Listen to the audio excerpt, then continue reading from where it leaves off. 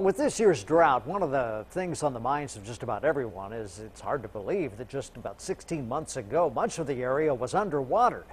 So I wanted to see what the drought looked like compared to that, and I wanted to see it from high above. Take a look at this. After heavy rains in the spring of 2011, we took to the air in April to see how far out of the banks the Wabash River had gone. Now compare that to this year from nearly the same spot. In 2011, it was hard to tell where the river ended and the fields began.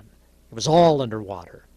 This year, in some locations, the river is barely a stream. One feature of flooding is the formation of oxbows, where the floodwaters cut a new channel.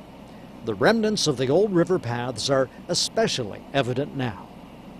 The Red Skelton Bridge in Vincennes was surrounded by water in April of 2011. Now, a lazy, low Wabash River flows beneath. The area of the White River was miles wide because of the floods. And today, the White River looks just like a small creek.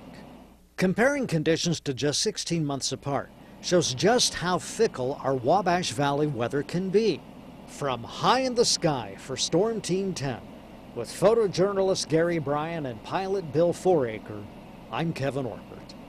Those are some incredible, incredible pictures there, Well, Kevin. yeah, and we took almost exactly the same path along the west side of the Wabash, and it was amazing even to me because I had realized I'd been up before, but I wanted to go up again because it was so flooded 16 months ago, and now Wow. when you see the difference, you know, visually the impact is really quite incredible. It's really shocking. Was I seeing things, or did you actually have control at one point? I was flying the plane. Wow. Yes, Wow. yes. That's impressive within itself.